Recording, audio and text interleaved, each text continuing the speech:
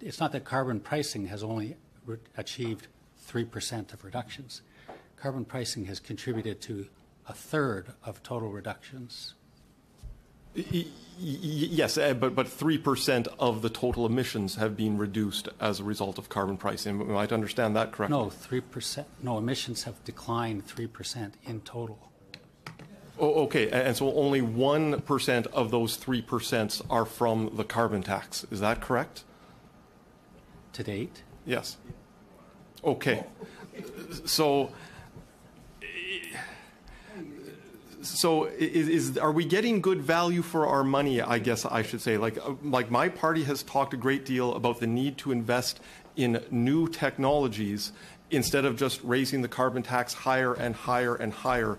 If our total emissions have only been reduced by 1% as a result of the carbon tax, I can't help but think, aren't there other technological innovations out there that could be achieved at much less cost to consumers to reduce total emissions by that 1%?